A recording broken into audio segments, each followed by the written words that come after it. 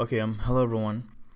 Okay, so this is just a short video to kind of give you an idea what literals are in programming. So you're going to hear this word literals either from programmers or you're going to hear it around in programming. You're going to even see error messages that use the word literals in the error messages themselves. And what a literal is basically a value that's written into your program. Okay, any value that is written into your program. So for example, when you create a variable and you call it, for example, number of books, and you set the value to 14, let's create another variable, number of apples, set it to 6, create another variable of type string, like let's create a string variable, let's say full name is equal to, remember strings go in double quotation, so I'm going to say random name here, and then I can use a print function to print out the content of, let's say, number of books, and I can create another print function, for example, to print out the content of full name. And in this second print function, let's say I want to pass in multiple arguments, so I can pass in another argument, let's say number of apples. So when you have a simple program like this that doesn't necessarily make sense, right? Any value that's written into your program, so 14, right, is a value of number of books. It's a value, so in that case it's a literal. 6 is also a value. In that case it's a literal. Random name is also a value. That's the value of the variable full name, so it's a literal. Well, in this case you would call this a numeric literal, another numeric literal, and this is a string literal, right? You can create another variable. Let's see.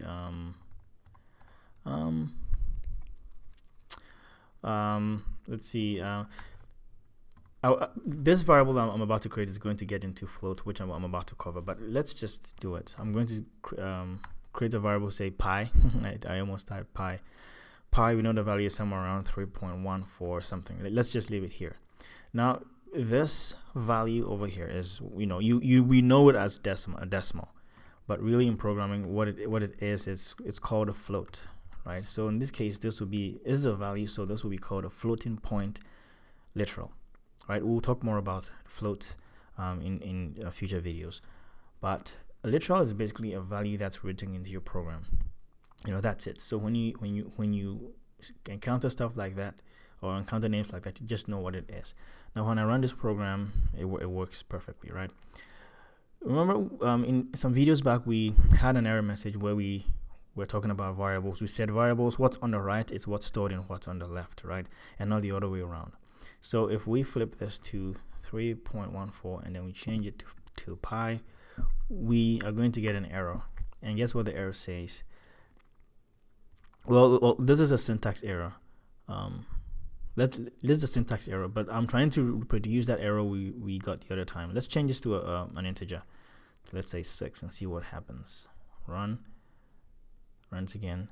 Syntax error. Okay, so actually I didn't see this. So this is the same error. Let's undo it. Okay.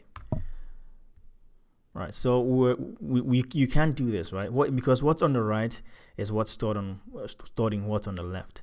So in this case, you're trying to store these two letters pi in 3.14, and it's saying over here can't assign to literal, meaning you can't assign. It's trying to assign this value to the literal because it's a value, right? 3.14, but it can't assign. It's having difficulty doing that. And so this is just to show you that this 3.14 is a value because you can't assign this value. Okay, can't assign this pi to this literal over here. So this is just a way to point it out to you. And so yes, a literal is basically a value that you write into, any value that you write into your program. All right, so if you have any questions, please let me know in the comments sections down below, and I'll do everything to respond to them. Thank you very much for watching. Take care of yourselves, and I'll see you next time with the next video. All right then, bye bye.